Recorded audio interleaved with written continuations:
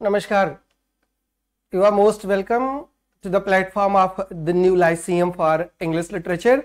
In the series of literary criticism, today's lecture is on Thomas de Quincey and his two concepts. First one, the division of literature, literature of knowledge and literature of power. And second one is on his Shakespearean essay, on his criticism of Shakespearean play Macbeth, on the knocking at the gate of Macbeth. Thomas de Quincey is a romantic critic, romantic essayist, and his essays were generally published in his in magazines like London Magazine and Quarterly Review. In one of his essay that was published in 1848 on the poetry of Alexander Pope, he bifurcated literature into two parts, literature of knowledge and literature of power.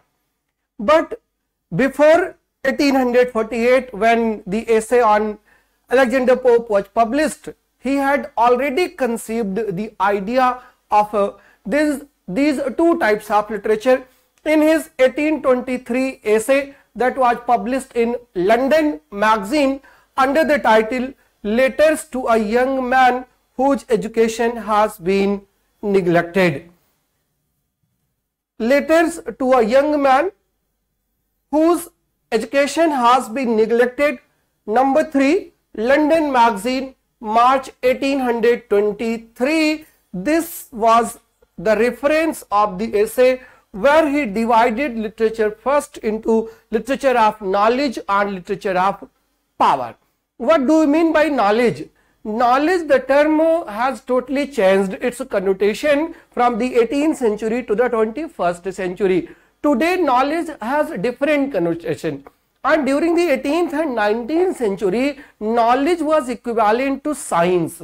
So he divides literature, in fact, into literature of science and literature of power, right? Literature of science deals with facts and literature of power has the capacity to move. All right. इसी को बाद में आइए Richards ने divide किया. There are two uses of language, right?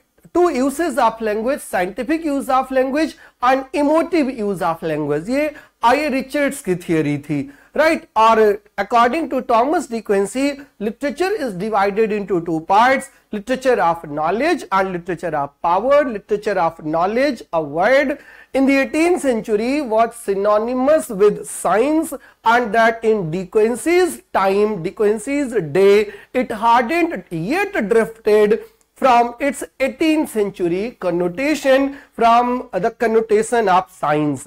The function of literature, the function of literature of knowledge, according to Thomas de Quincey, is to instruct, right? Is to instruct means the function of literature of knowledge is to teach only, and the function of literature of power is to move, right? So remember these two differences. Literature of knowledge means literature that teaches something, or literature of power means literature that moves you to do something extraordinary, to do something progressive, to go somewhere in advancement. That is literature of power.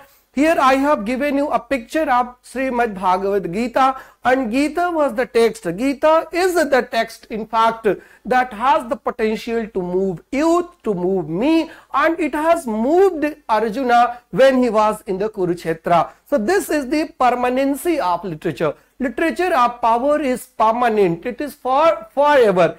Literature of power has the eternity. It never comes to an end, it never closes.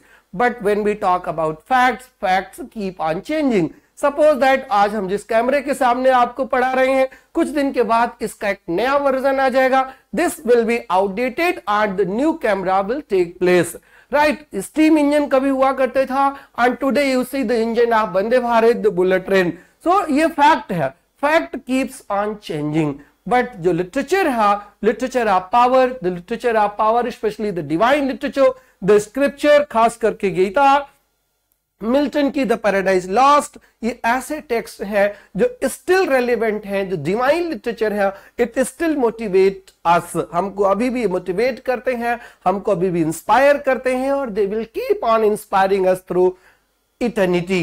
This is the power of literature, and power of literature में literature of power की ये power होती है. Alright, the first means literature of knowledge speaks to the mere discursive understanding. The second means literature of power speaks ultimately. It may happen to the higher understanding or reason.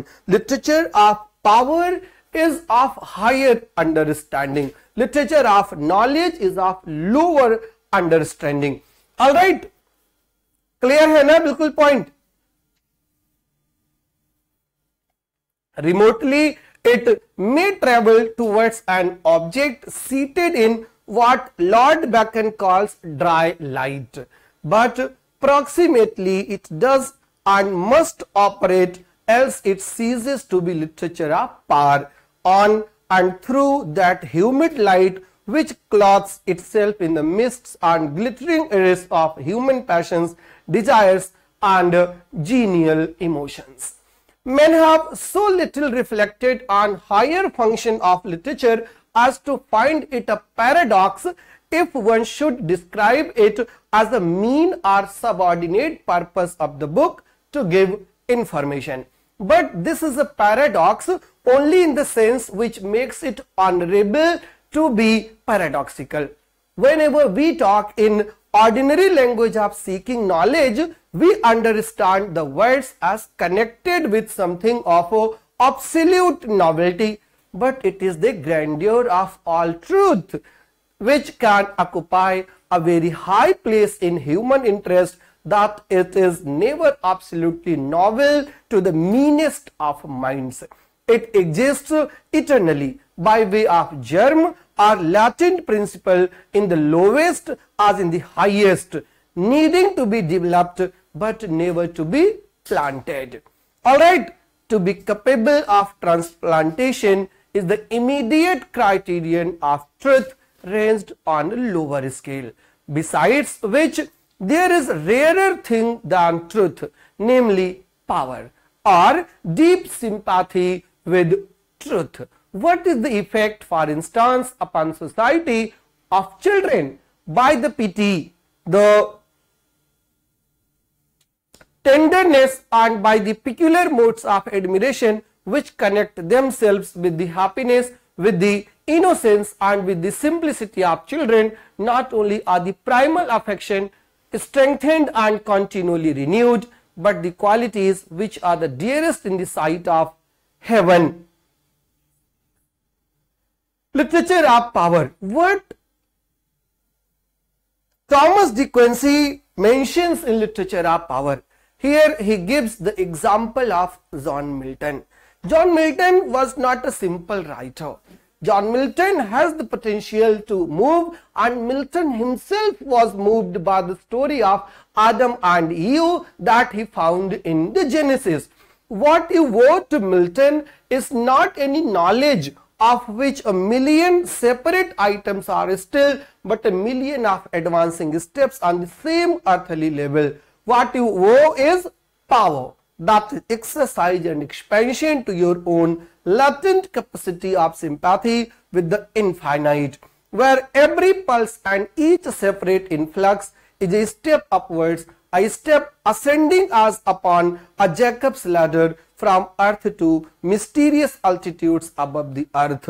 All these steps of knowledge from first to last carry you further on the same plane, but could never raise you 1 foot above your ancient level of earth. Whereas the very first step in power is a flight. Right? The basic purpose of literature of power is to make you to build wings in you so that you could fly.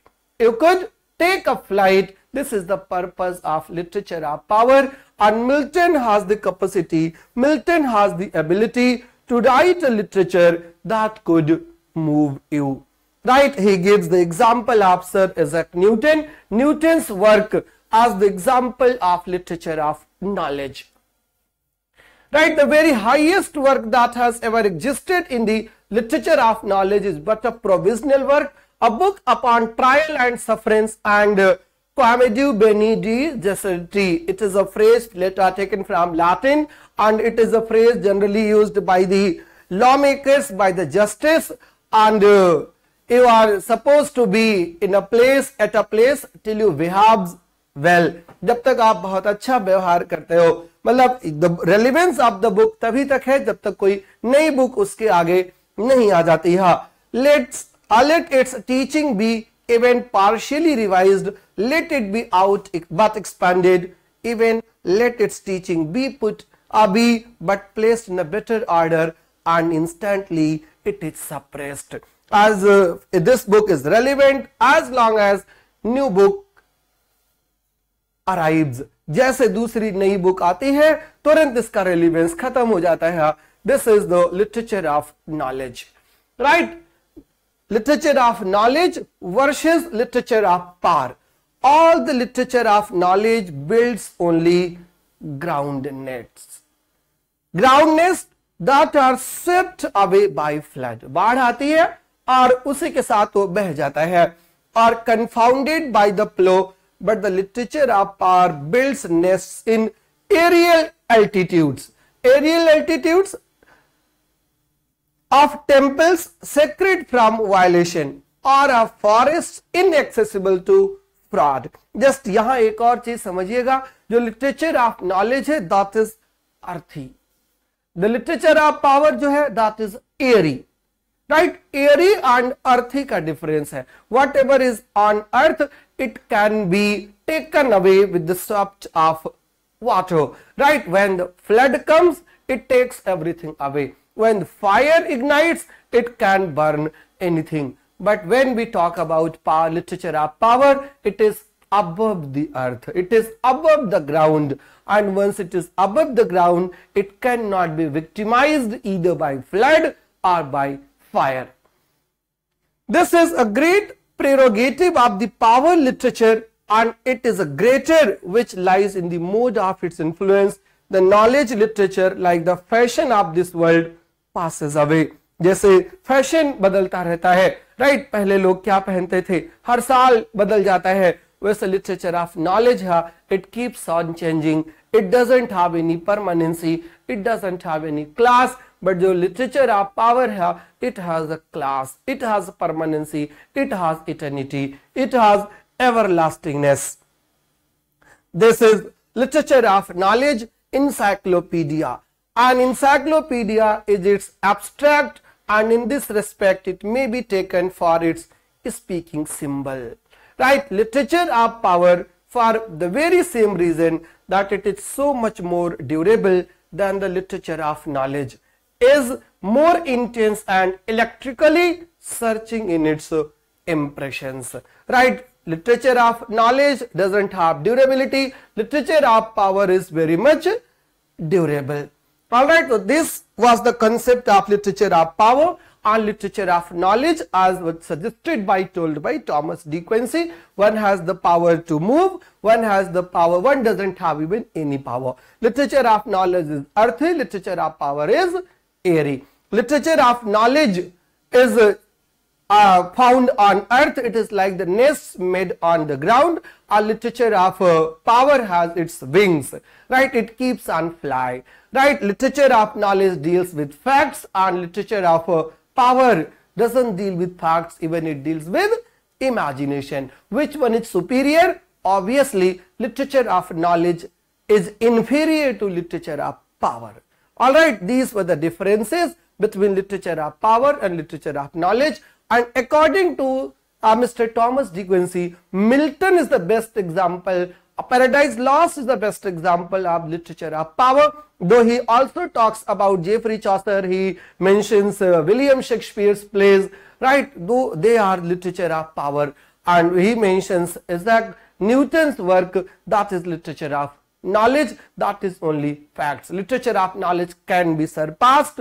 Our literature of knowledge is like the fashion it keeps on changing, it keeps on passing, but literature of power has permanence value, it never changes. All right, the second one that is important, Thomas D. Quincey का essay on the knocking at the gate in Macbeth.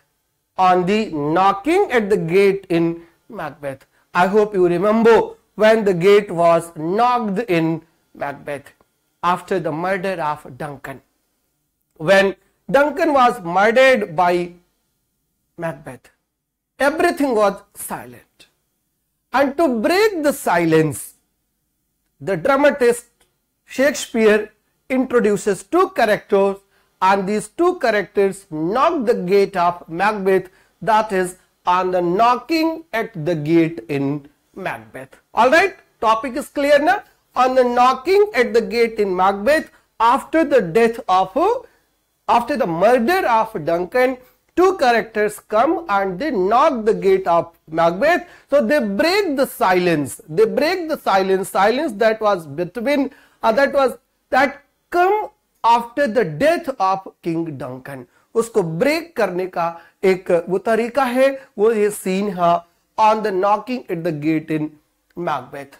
On the knocking at the gate in Macbeth by D. Quincey, published in 1823 in London Magazine. On the gate at Macbeth was first published, same ही चीज है, in October 1823 as an item in D. Quincey's series of notes from the pocket book of late opium eater. Right, एक series छप रही थी इनके publication की और नाम था उसका notes from the pocket book of a late opium eater. He himself was an opium eater and once he wrote an essay, Confession of an Opium Eater. So he had stopped eating opium now and then he wrote the essay. Right, he started writing the series of essays on in the London Magazine.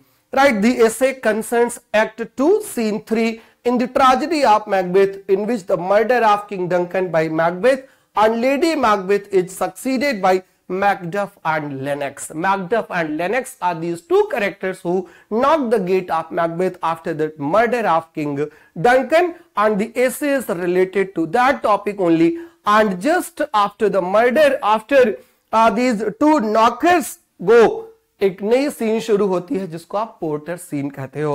तो what is D क्विंसीज point of view here? D क्विंसीज point of view here is that आप हमेशा murdered के साथ sympathetic नहीं होइए.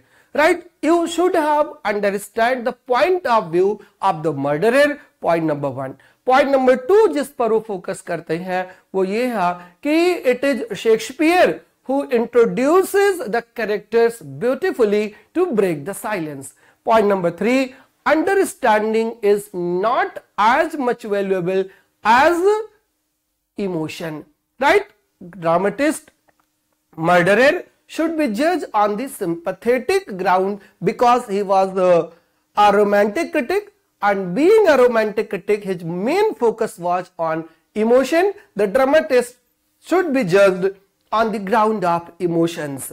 Right, being a romantic era writer and he valued emotion and intuition over logic and reason. This was the point. He believed in intuition, so he discarded the logic behind the murder, and he implores his reader to abandon their understanding because it is based on inaccurate. Understanding is base and inaccurate, then what is above the base?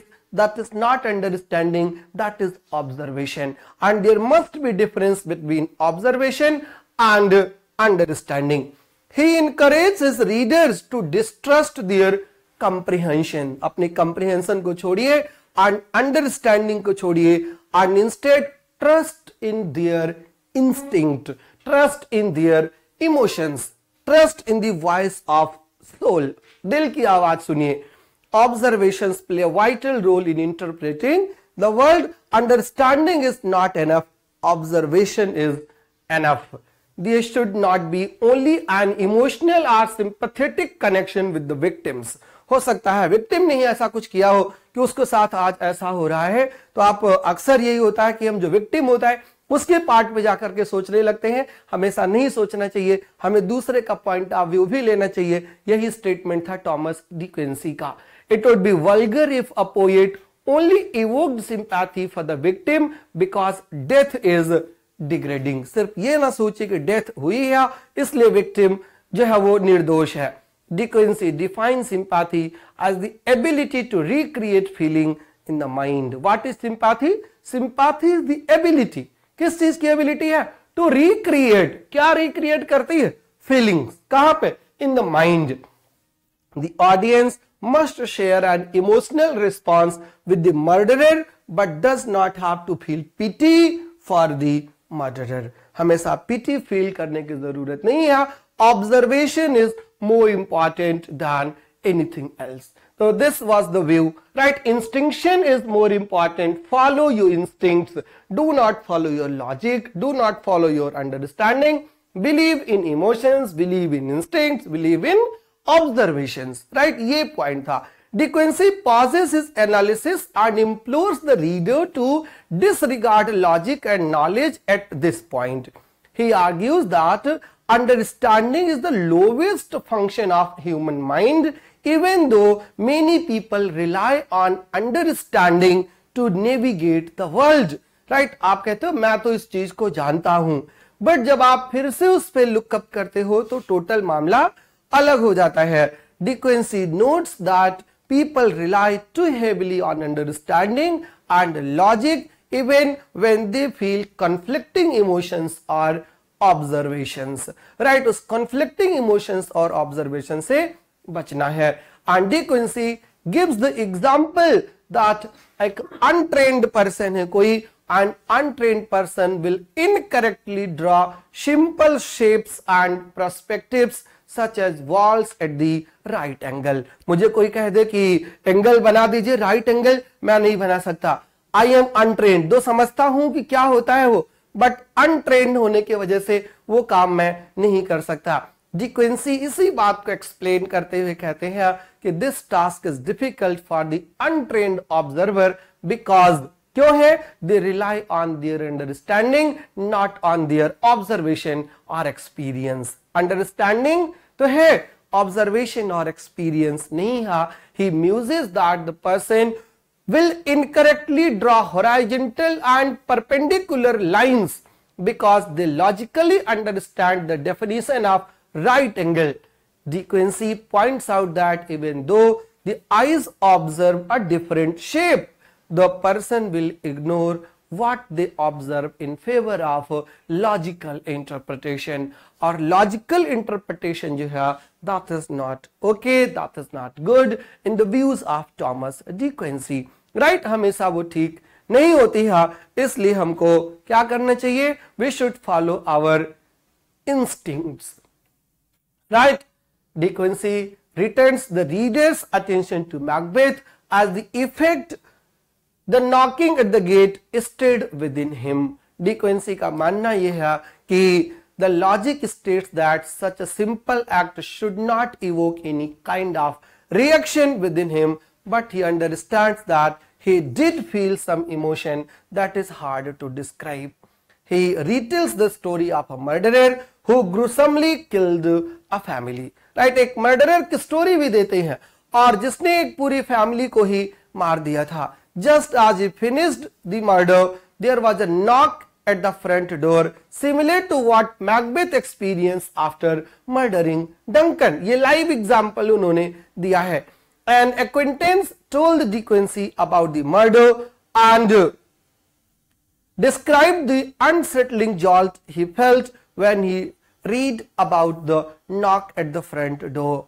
De Quincey feels validated that he followed his feelings and did not dismiss his emotional response to the knock at the gate of Macbeth as insignificant। So I hope you would have understood the main point what De Quincey was trying to say and what I am trying to convey, right? The message was given by De Quincey and I am just trying to conveying the message। Instinct is more important rather than logic, rather than instinct, right? Our instinct is more important rather than logic, right? De Quincey recreates the scene of the knocking at the gate in Macbeth. That then he returns to the scene in Macbeth. He recalls, क्या recall करते हैं? That Macbeth and Lady Macbeth have just murdered Duncan. The murder has transfigured them into evil people. Right after the murder, they have become evil persons, and time stands still when they are transformed.